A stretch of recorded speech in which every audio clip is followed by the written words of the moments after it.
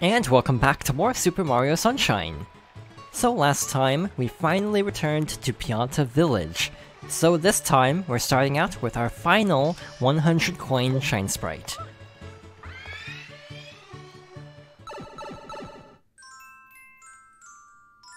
While this is possible to collect in other episodes, I tend to go after the 100 Coin Shine Sprite of Pianta Village in episode 1.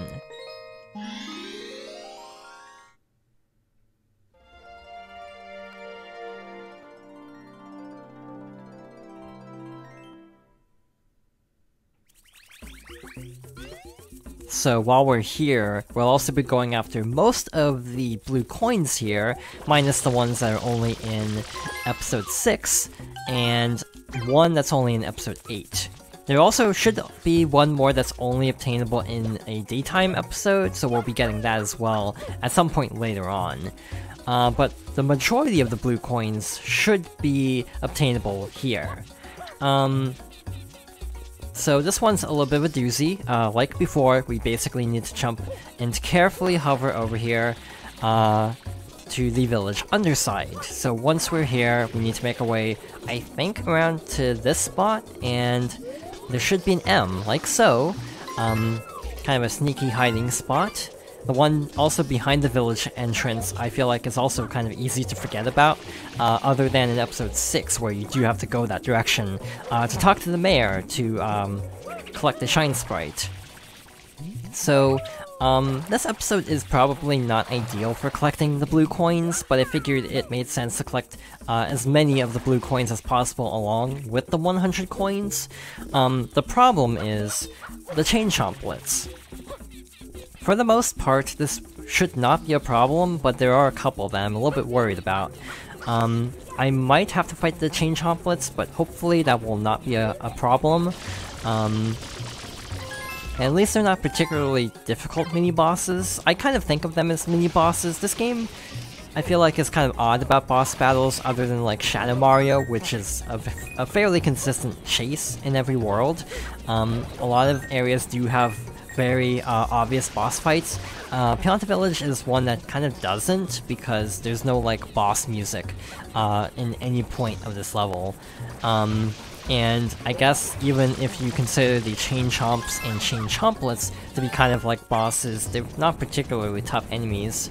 So that was kind of a close call, but at least I know where they are, so I at least have an idea of what areas to avoid for now.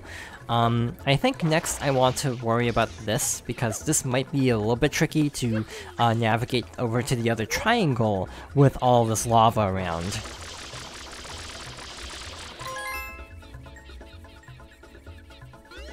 I like how the coin fell directly in the lava, so we'll have to be a little bit careful. Normally I'd actually slide along the path, but obviously that's not really an option, so let's just carefully hover down. And there we go. This one I'm actually more worried about because of having a less direct path. We might have to wall jump like this to make it up here, since, again, sliding is fairly precarious in this particular episode. On the whole, I actually think Pianta Village is a fairly easy level for blue coins. A lot of them are kind of in easy-to-find spots, but the big challenge is just how many episodes you have to play. We've already gotten the ones in episode 5, we've gotten the ones in episode 3, there's still some in episode 6 that are only in episode 6, so it's just kind of a pain having to jump in and out of this level so much to find everything, but in general, this is actually not that bad. As far as blue coins go, I feel like this is probably one of the easier ones, actually, minus the annoyance of having to constantly swap episodes. I feel like even though we got through them fairly quickly, I do still stand by my opinion that Noki Bay is the worst area. I feel like the only reason we got through there as quickly as we did was I kind of practiced that level more because of being concerned about it, and also having failed recording attempts, so I actually had a better idea of where everything was. But basically I have a tendency to better retain information on things I've struggled with than things I haven't struggled with.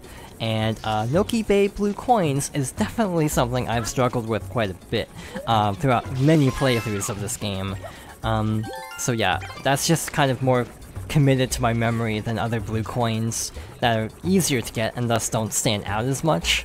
But yeah, Pianta Village is not too bad. It doesn't hurt that a lot of blue coins are just found through specific means, like rescuing Piantas in one episode, so that's almost a third of the blue coins alone in that one episode from one consistent source.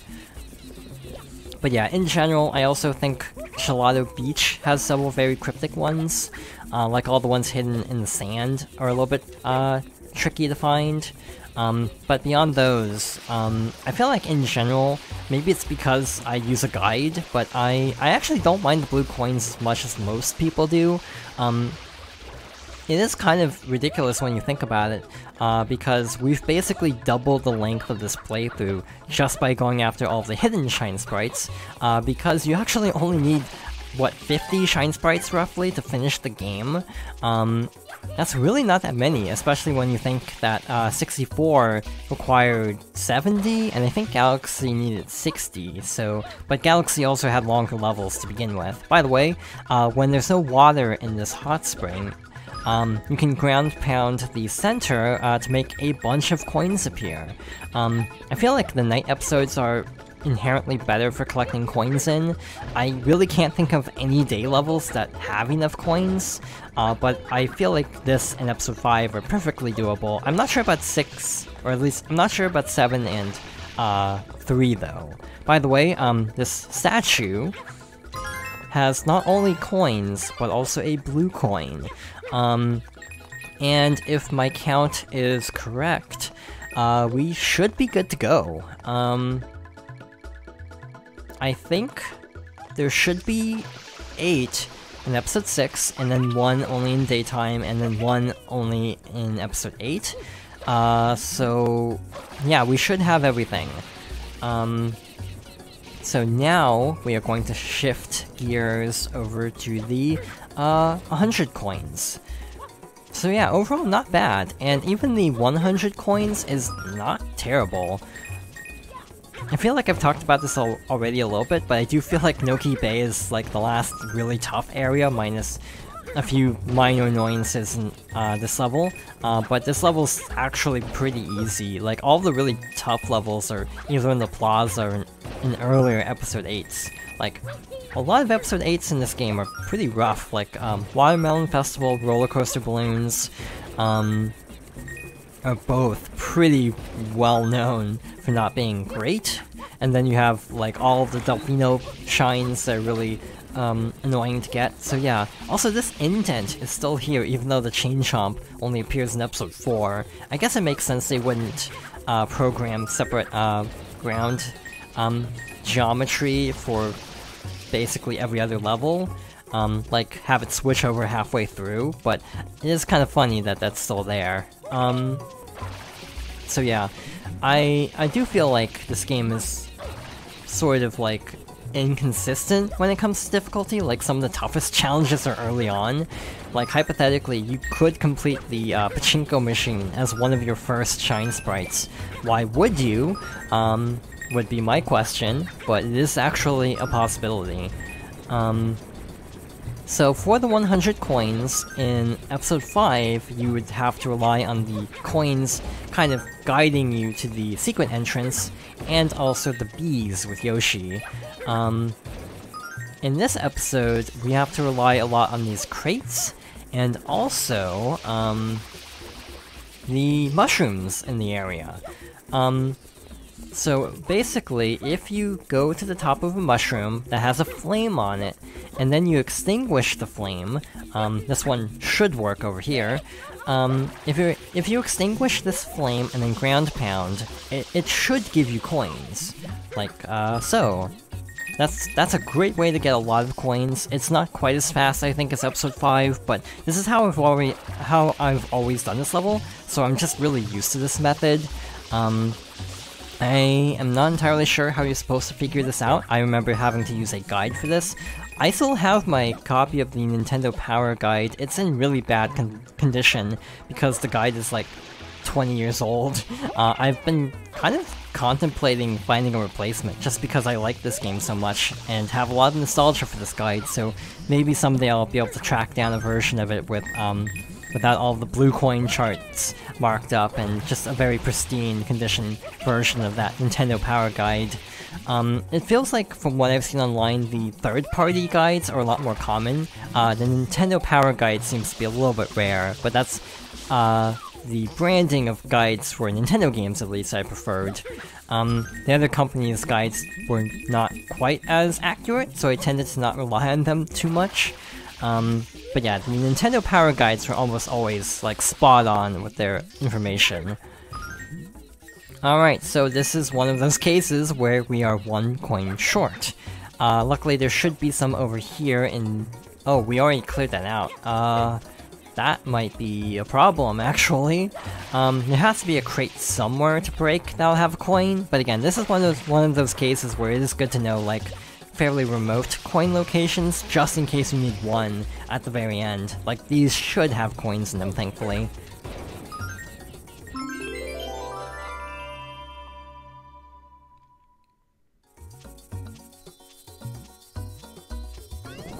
Alright, so we are done here. That is all of the blue coins that we can get in this particular episode for now. And the final 100 Coin Shine Sprite. Nice. We are almost done with the game, actually.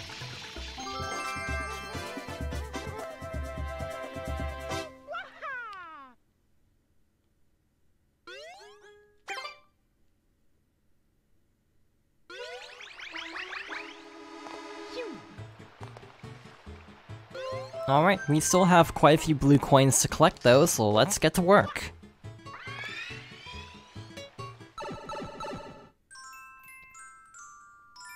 And we're headed to episode 6.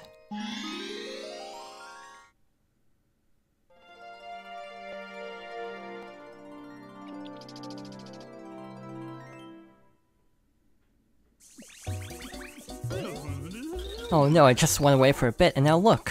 I can't believe it, another fine mess, and it's a doozy! Some of the villagers are trapped in that burning ooze. And I just finished evacuating everyone a little while back. What in the world's happening? I think I may just start crying. I'm sorry to trouble you time after time, but please, could you find the time to help us out again? 10 villagers are trapped in the slime. You must hurry. At least this Pianta is a little bit nicer than the hotel manager, who basically talks about tricking Mario into helping, while this mayor is actually, like, distraught and caring about the people who are being affected by the current crisis. So that's nice.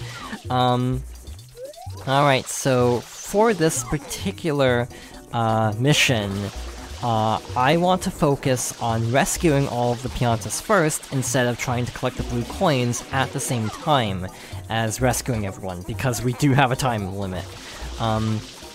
It's not exactly a strict time limit, but with the animations having to play out for collecting the blue coins, I would like to have a little bit of extra time to just kind of leisurely go through and not have to worry about getting a game over, not a game over, but losing a life here.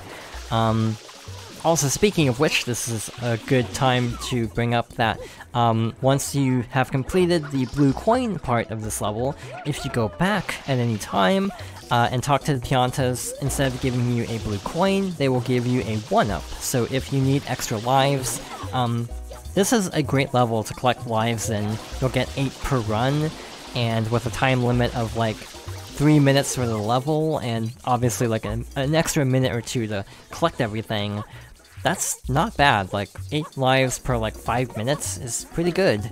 I really don't need lives for this playthrough. We really haven't died as much as I thought we would, to be honest. Yeah, overall, this has been a pretty smooth playthrough, minus a few hiccups here and there. But now we have a slight problem. We are missing one Pianta, and I don't... Never mind. right here. I was gonna say I didn't remember where he was, but that was actually really easy. So the timer has stopped, so let's collect our rewards. Phew, you saved me, thanks a bundle. Alright, so basically the adult Piantas all have blue coins, the 2 younger Piantas do not. Thanks, Sweetums. And this green Pianta over here is actually really interesting, for one very specific reason. Phew, you saved me, thanks a bundle. I don't know why that is, but he will throw you into the air. I guess he might be a chuckster. Also, there's still one more blue coin that I need to remember to collect before leaving this level. It's not too big of a deal because we do need to go to episode 8, so we will have another chance to collect this one, but we might as well collect it while we're here. But just to reiterate, thanks for your help. So yeah, these 2 Piantas here do not give you anything. Thanks for your help. Alright, so how many blue coins do I have again? 225, so that's 25 for this area, so I'm missing 3 Piantas. So let's collect the remaining blue coins. By the way, something I actually don't think I've talked about yet, and have been meaning to talk about, is actually the camera setup of this version of the game. At least I don't think I've mentioned it so far. So basically, at launch, the camera was different than in the GameCube version. So like, the horizontal axis was inverted from what the GameCube version had in terms of its setup. In the November update, they did add the ability to invert the X and Y axes of basically every individual part of the camera control, including like the zoom-in view, so that was really cool, but it was definitely one of those things, like the GameCube controller support, that really could have been in the game at launch, and probably should have been, but it is nice to have. Personally, I actually adjusted to the new modern control layout relatively quickly, even though the GameCube version definitely is what I'm more used to. I actually really quickly adapted to the camera controls here, so I'm actually using the modern layout, even though it's not the original layout at all. Because I've played so many other like modern games that have the more traditional standard camera layout, I'm just really more used to that now, and even going back to games like Sunshine can be a little bit clunky, so I am glad that they have the options, to be honest. This sign has our last blue coin for now. There's one more blue coin, and it's not in this episode, so we are done here.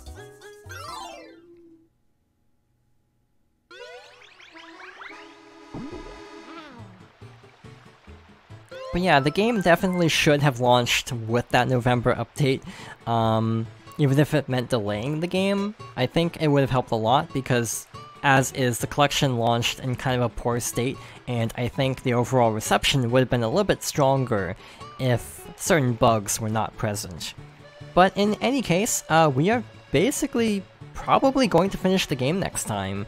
We only have one more blue coin and one more Shine Sprite to go before we can head back to Corona Mountain. So thank you for watching, and I hope you'll join me next time for more Super Mario Sunshine.